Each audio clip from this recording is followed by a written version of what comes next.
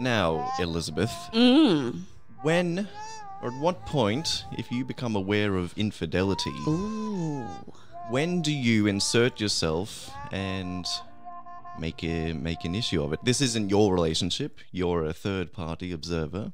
See, I was going to say if it was my relationship, I was going to say something like I'd like to play like the long game where you just ignore it until they've been doing it for 6 or 7 years and then it ends in heartbreak. That's my go-to strategy.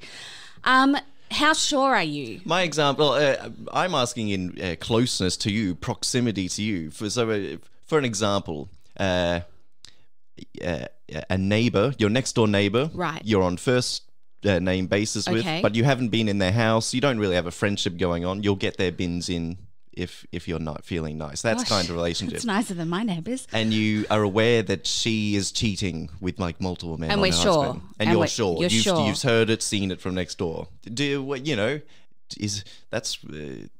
it's not your relationship. You don't know these people. Yeah, well, look, if it was a friend, I wouldn't hesitate. Like if it was somebody who was in my life regularly, I wouldn't hesitate. So there's a proximity thing to you, a closeness to. I'd probably, and this is hard because I actually had someone send me an anonymous letter about someone cheating on me once, but I would probably go the anonymous letter route.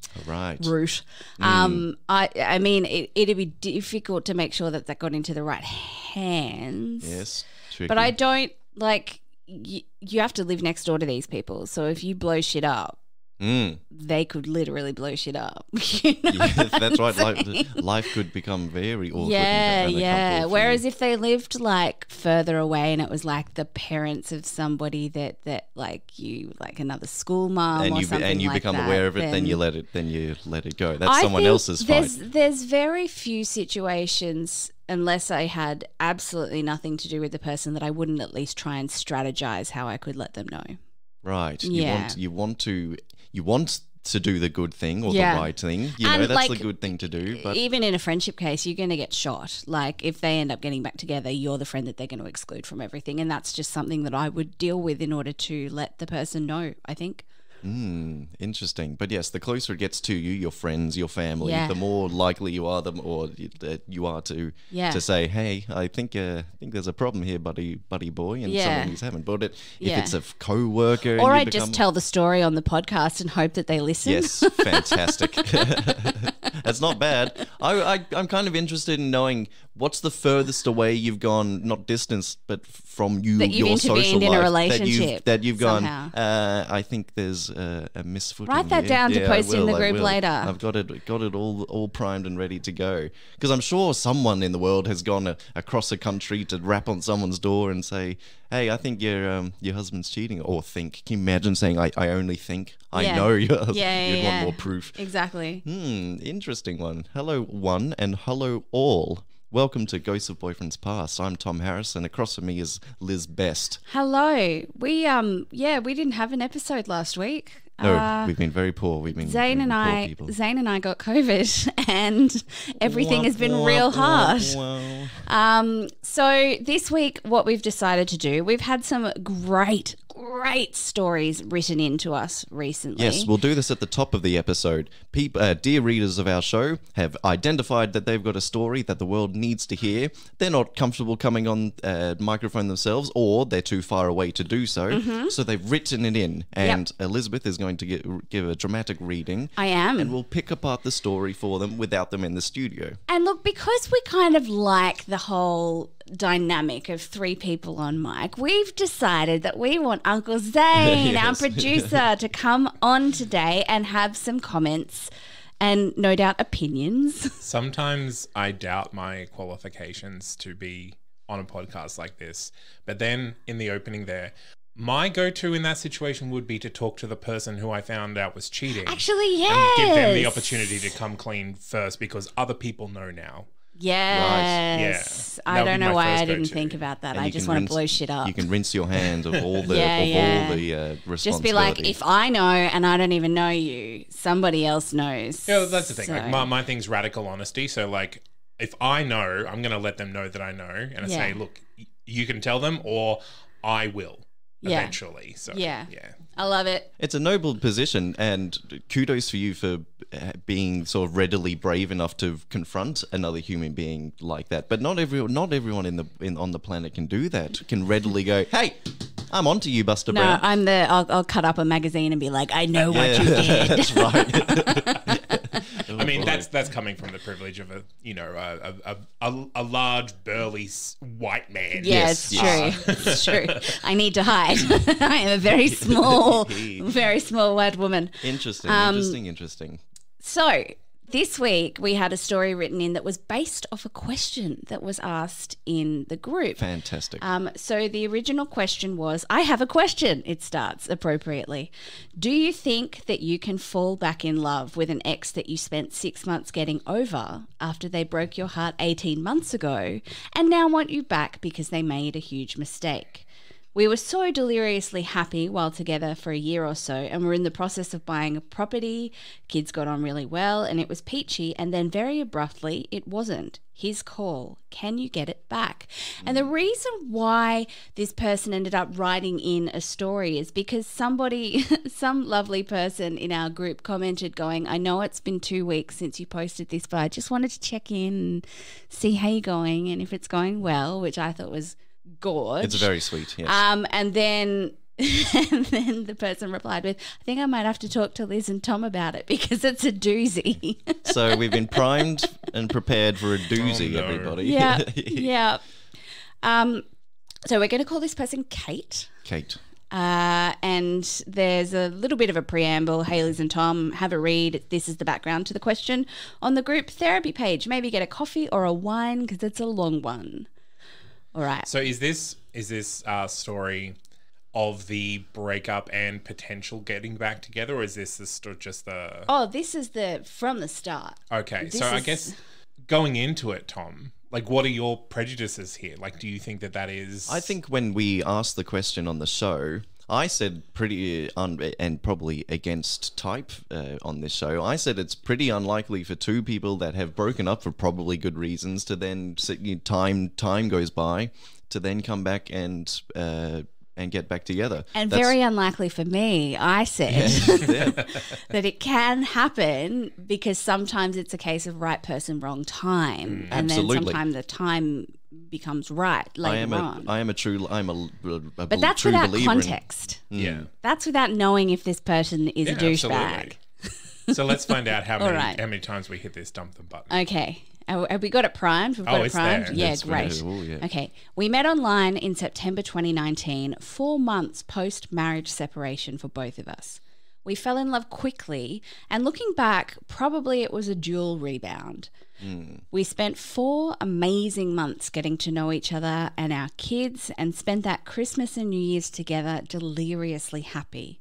By the time that lockdown happened in March 2020, we were commuting backwards and forwards on a weekly basis. We lived an hour and a half away from each other. We broke lockdown rules by secretly driving to me in the dead of the night. So I'm blaming this person for our COVID. Yeah. Kate, what have you done? And we would spend the weeks that we didn't have our kids in lockdown bliss. Now, there were a number of different events that happened over the year, mostly to do with our children adjusting to new partners, and he was very focused on making a whole lot of money real quickly in his new business. See, already I'm like, he's a hustle bro. I hate him. Well, that's the thing. Like, if he's just started a new business, there's a lot of work that goes into that. So that might be what they're referring to. Yeah. But if it is hustle bro mentality, like there's a pandemic on, let's take advantage of that. Make a whole lot of money real quickly. Yeah, that raises some flags. Having an expectation to make a bucket load of money from a new business, like quickly. It's the quickly bit, but it meant that a lot of the time I put my needs last as I saw what he was doing and what he needed to for his own mental health. This was definitely a behavioural hangover from my marriage. I was doing everything I could to be in his life, spending every kid-free weekend commuting to him, totally putting him first. Now that's like good supportive partnerships when you've been together for a while. Like that's not red flaggy to me. Like that, especially if it is like a new relationship and commuting has been the standard, and at that point you want to do that, so it's not like they're demanding that it happens. Yeah. So that doesn't raise too many red flags, but you can see like this. Knowing that it didn't work out kind of leads you to believe that maybe, this is the start of a bad habit. I think, it's okay. It's great and wonderful thing to be there in a relationship and to work hard and go the miles. But if you're the only one doing it, then there's an imbalance and you're being taken advantage of, etc. Because Kate did say that they were taking turns commuting, but now it is just Kate. It's her. Yes, it says again, this was because he was so focused on his business and it was just easier for me to go to him. But we were blissfully happy. We never fought. We always had fun. The sex was amazing and adventurous, and we really just loved spending time together. Now, fast forward to November 2020. So this has gone March to November. I'm sorry, we can't. That's not what this podcast does. And out of the blue, he calls me one day and tells me he wants to break up. Just out of the blue. So you're like, I mean, lunchtime, your phone buzzes. By the way, hey, love. You're dumped. Yeah, I mean, I'm pressing that button because, like, if that's the way that they're going to break up with you, then that is... What else are they going to cut and that is like, enough that's reason to be like, okay, that means that I would want to break up with you. Yes. Yeah. So cue hugely emotional phone calls, a really sad and lonely Christmas. Although I had my 3 boys with me, I was heartbroken. I can remember FaceTiming with him on Christmas Day and just crying my eyes out, totally heart sick. His reasoning was that it was never going to work.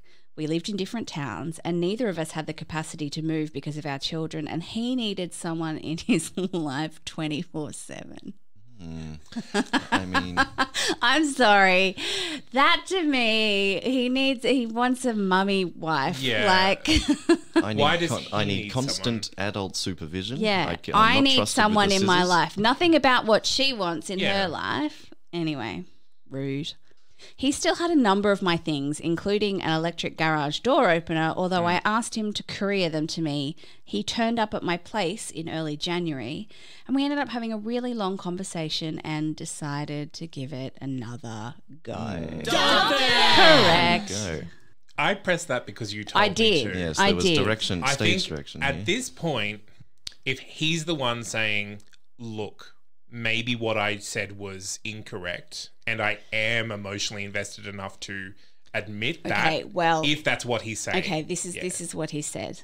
So she said, I was more in love with him than I had been with anyone ever, and I really wanted it to work. He told me that he'd made a huge mistake and that he regretted being such a coward. This time we were talking about investing in property together. See, this is too fast. This is too fast. Investing in property together, joining our finances in some capacity, and absolutely committing to the long term. We discussed getting engaged, but both of our exes had already done that with their new partners, and neither of us wanted to rush to that part of our relationship. 5 years was the goal. Okay, so here's where I have the problem. And I believe I said this when we discussed this last time. You have to make them earn back their place in your life. You start for when you break up with someone and you get back together straight away, and I have made this mistake and it was terminal, it was bad. Yeah. You start from square one again. Yes. You don't start from we've been together for 9 months and we're back to 9 months of relationship. This is square one because that person broke your trust and they now need to earn that trust back in a relationship. Anyway, that's my soapbox. Yeah, I agree. I think this story even sounds like they got to 9 months, broke up, and then they jumped to 12 months. Yeah. Where this is what I did. They had never broken up. My worst relationship, the one that we had Emma on to talk about, we were together for 4 months. He dumped me in the middle of a mini break.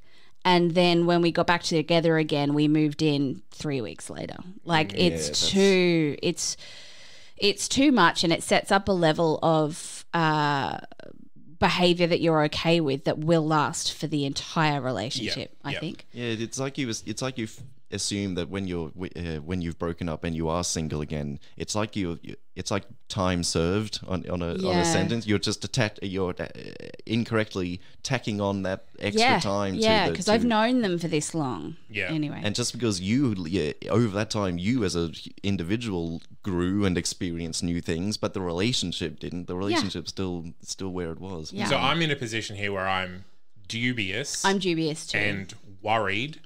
But it's not cataclysm level for me yet. If you guys hadn't jumped so far forward into the relationship, I probably would be like, yeah, cool, because that's what I said in the group. I was like, make him date you again. Absolutely. I think there's a rankle with, at the very beginning of the story, they were, after both of them had left marriages and after like 4 months found each other. So there's already a quick, I don't know, bolt out of the gate. And I also feel like there might be a little bit of competition as well with the exes who now are also already engaged. Yeah. Yes, an extra little kind that, it's pressure. Hasn't been focused on, but like definitely relationships are moving quickly around them. Yeah. So my 40th birthday was in January 2021, and we had a wonderful long lunch with beautiful family and friends under the trees in a local reserve. It was just the perfect day and the bubbles flowed. The next day, he was a bit distant and a bit weird with me, and he wanted to leave straight after breakfast. I knew that something was up, but he would not talk to me about it. The next day on the phone, I basically had to drag it out of him, and it turns out my younger sister and her partner had bailed him up at my party and told him that he was selfish for coming back into my life and that he really should leave me alone. He took this very much to heart, and our amazing reconciliation was short-lived. Would you be upset with your sibling? Fuck yes. Would you? Absolutely. That's not their Talk to place. me about it. Yeah, if they hadn't said those exact same things to Kate, then that's totally out of line. By Easter, he'd become very distant and once again broke up with me over the phone after I asked him what was going on. It was a totally shit time for me. A major restructure had been announced at my work and my job wasn't safe. My ex-husband was having his engagement party that weekend and my boyfriend broke up with me. They say that shit things come in threes. Again, cue lots of tearful phone calls and an emotional roller coaster. I had a really close girlfriend living with me at the time, and she was an amazing support. Shout out to, she said shout out to Jackie, so I'm going to use the real name. I was determined to properly get past him, though, so I went into intensive therapy once a fortnight for 9 months. Well done, you. That's a good step. Ding, ding, absolutely. Gold we star. need an applause button, I think, at some point. One day. I did a lot of healing and personal growth, and we managed to maintain something of a friendship. Online, at least. Now, so that was January. Now we're November 2021. Okay. He calls me out of the blue, wanting relationship advice on his new girlfriend. No. Don't do that. No. Does anyone believe? Yeah. Does anyone buy that for a second? This is the last person you ask, unless you are incredibly close with your ex as a friend. Yep. Like everyday contact, and you can speak about your own relationship extemporaneously without any hard feelings. You do not contact them about relationship advice. No. Yes, my brain instantly goes to nefarious areas. Yeah. If you're getting in contact with an ex, there's something else you're looking to get out of it. Okay, so Kate gives him advice. Okay. Kate's a good person. Kate says, I tell him that my new mantra is, if it's not a fuck yes, then it's a fuck no. You have to choose yourself over and over again. And I tell him that I'm seeing someone else, which is a whole other disaster story. He seems to take this on board and decides to end it with the new girl because he wasn't in love with her. Fair enough, his prerogative. I'm pretty ambivalent to him now. My new guy had wholly captured my attention and the therapy was working. Yes. Congratulations on both accounts. March 2022. It's always November and March. This guy's on a clock. Yeah. So March is the autumn, so March going into winter and then going into summer. Yeah, you want someone to cuddle with in winter and then you break up to have hot guy summer. I get a Facebook notification that he and the new girl are engaged. I flick him a message to say, wow, I'm surprised, but congratulations. He responds with a vague message about not believing everything you read. What? The following month, he calls and asks if he can come and see me. No. Just a collective scream into the void, everybody. Well, okay, look. At this point, Kate's feeling ambivalent towards him. So it's not like a lovelorn situation. No. She's given him advice that he hasn't taken. And when she reached out, he said, look, it's not exactly what you might think.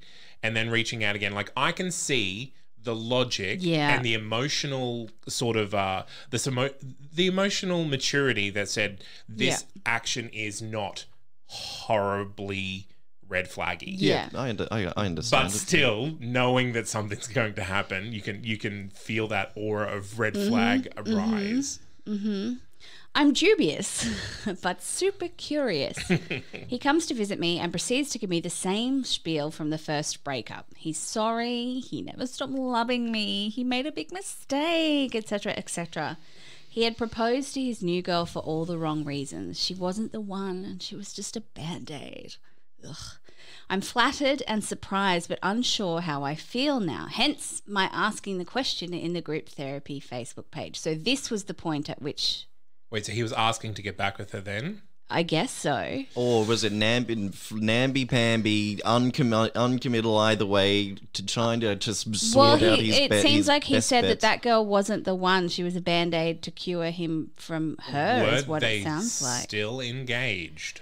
At the time of this conversation. I don't know. That's really important information, I assume Kate. not, maybe. I don't know. Because if there's an announcement on Facebook, she's this X and Y are engaged, right? And then he says, not all that it seems, and then still engaged, messages, gets in contact with our dear friend Kate and says, here's the spiel. Yeah, I don't know. Maybe he had a foot in both camps. Anyway, so this was at the point which the question came through, can you fall back in love with someone so she'd moved on a little bit, had some good therapy, had some good growth.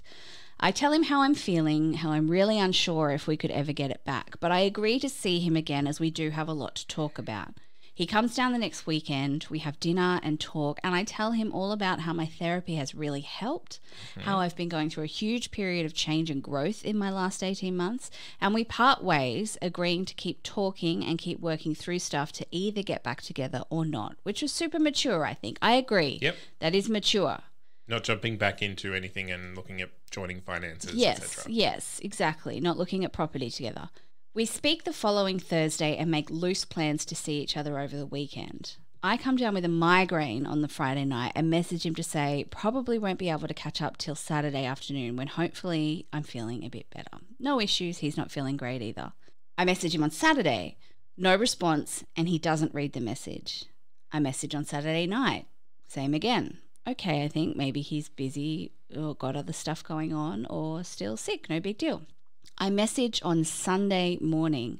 He still hasn't read either of my messages, but I can see that he's been online. By this stage, I am irate. But I'm not going to let him know that I'm upset or that I want his attention. I go about my business, feelings hurt, but fine, that's that. Gets to Wednesday, and my anger has built. Oh, Kate, what did you do? A simmering anger, yes, a bubbling. He still hasn't read my messages, but has seen my Instagram stories. Oh, God, that must be frustrating. I haven't dated since I started doing Instagram stories, so I don't have that. I message again, and he ends up telling me that he saw that I was living my life really well and probably didn't need him. What the fuck? She says, question mark, question mark, question mark, question mark. Rightfully so. Cue a very heated exchange, culminating in him saying, you're angry and I can't change it. I already did what I'd done. It's not good enough answer, but that's my answer. And I haven't seen or spoken to him or messaged to him since. Congratulations. The end. 50 Ds. I think we're all frustrated because it feels like a time waste. It feels parts manipulative. Parts it feels. Yeah, this guy's just manipulated all of us because like all of his actions could have been explained with emotional maturity. Yes. Yep. But I think it's just a classic case of cold feet. As soon as he got close to making a commitment, he was like, oh, this doesn't feel right, so I need to back off, and then did the exact same thing with another woman, it sounded like. And then when it got to the same point, he was like, oh, this doesn't feel right. I liked what I had before this. Yes, and he ran into a brick wall of therapy and self-betterment and positivity and going absolutely. forward, and then went, fuck, I can't compete with it. I'm not I going to don't want to compete. grow as a person. I can't bang my head against that wall, so I'm out. Okay, so controversially, his last line talking about how she's living her life really well and probably didn't need him, that is 100% true. Yeah. Like, yes, I'm hoping very astute that he actually realized in that point that he was a piece of shit and dragging her down all of this time. Yes. I don't want to give him the benefit of the doubt because he's been a massive douchebag throughout this entire time. Like doing that thing, breadcrumbing, I think they call it, where you give someone little bits enough to kind of keep them following the trail until you decide what you want. See, I think he could have said that in a moment of realization, yeah, or he could have said that as part of the manipulation. Going, that's how I want you to need me. And yeah. And then yes, so that you of course. And so that Kate, you don't as need a woman, me. Oh, of course I need you. Would turn on that emotional labor tap. Oh wait, that's how I. COVID has softened my brain. That's how I took it up on reading, Liz. Yeah, just totally. I took it the complete other way. Wow, that is a personality mindfuck. That is not normally. I think we've all met Kate, and Kate's a really good person, and we want it to. I think there's a chance that we want it to work out for Kate. We're going, but we haven't literally met Kate, by the way. No. But I think the evidence is actually quite strong in the other direction, and that it's quite damning. I think, Liz, yeah. So lessons. Okay, so there's one little line.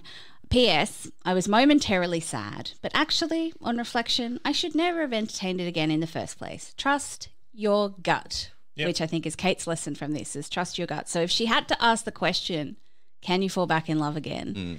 If she had to ask that question, she was already feeling really uncertain about it. Yes. I think uncertain means that, but like love is never, I don't think love is ever really something that you feel incredibly certain about unless it is you're 100%. Well, unless it's 100% reciprocated and you're having that storybook moment where you're having the story where you're both 100% into each other and you just move forward on that line. And relationships very rarely happen like that, but we always want every relationship to happen like that. And I think the power that the Kate's come out with now is like, she needs to examine what she's bringing into a relationship and what is being brought into a relationship. Therapy is a great step for doing that. And it's like my suggestion, if they were still together at this very point now, would be like, I think maybe they should go to therapy together. And see if they can engage on that level rather than just like, you make feel good, please be near. Well, I think my big lesson from this is that therapy works.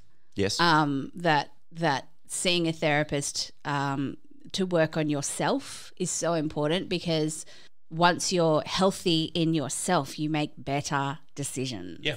Absolutely, you'll get something out of therapy if you can afford it or find a good therapist. I wonder what the lady that he got engaged to would think of this behavior behind the scenes. I need to ask, and I will possibly message this person and ask whether the engagement was still on. Could be good to get that information. He came back, because wow, and whether she knows anything about the engagement being ended or. But yeah, I'm super proud of Kate for not immediately jumping back into it. Yes, that shows so much growth. Like, not only did you not jump back into it at all, but you didn't do the thing where you jump back into it and go a year into the future, like way too fast. But interrogated it instead, and I think that's really the process for that kind of, can you fall back in love with someone? Is like, you can, but you need to figure out who you both are now and what has changed since you broke up.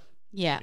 Yes. My lesson is Kate in her writing said shit things come in 3. That's incorrect. People say celebrities always die in 3. No. Bad things happen, and we stop counting at the end of 3, and the cycle continues. That's true. Again. Bad things always happen. Is the moral of that story? There is no like, 2 bad things are happening, I'm going to prime myself for the 3rd. No, the 3rd, 4th, 5th, 6th, it just keeps going. It's also interesting that we don't count how the lots that good things happen in. Yes, like, good things don't happen in 3s. Yeah, that's right. happen every now and then. Or not. So similarly, if two celebrities that you love die in short thing, the third one, like, the third one's coming, yes, and then the fourth, and then the fifth, and we just stop that's counting. Interesting. It's the same theory as it's always in the last place you look, because you're not going to keep looking after you've found it. That's right. So bad things will happen, and you can't do anything to curb it. Kate, thank you so much for writing in and providing context. I think it's really great when we get questions in the group to kind of find out what happened.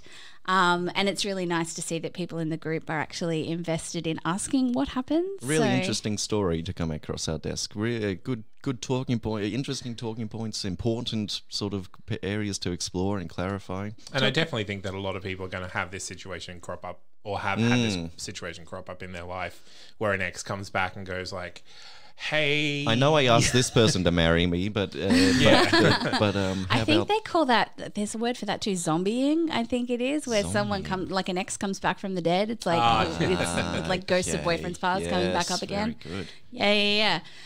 So if you have a story and you don't want to sit and put your voice to it on mic, please write in. Even if you only dot point it, I can work with you to make it a fully fleshed out story. But Kate did a magnificent job of writing that in. It was very eloquent. Don't feel like you have to live up to Kate's standard, because we take stories in all shapes and forms, and my job as an editor and a journalist is to make them sing. That's right. So we can help you. And we do more than these main long episodes. We have quickies. So if it's a paragraph of how you went on one date and you got awkwardly dumped in the parking lot, in and out. Yeah, we have episodes designed for these. We have quickies, in and out. All right. I'm 12.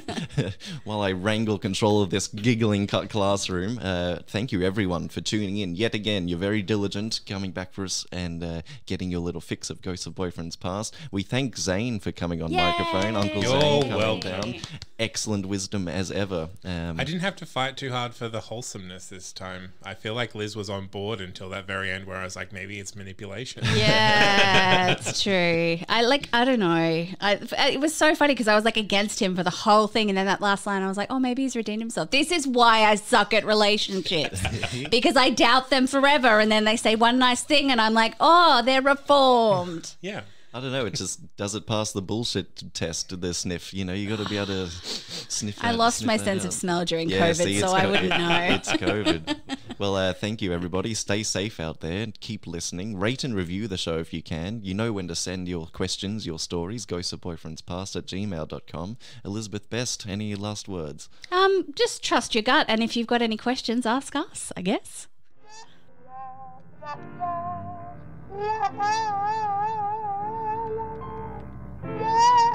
La la la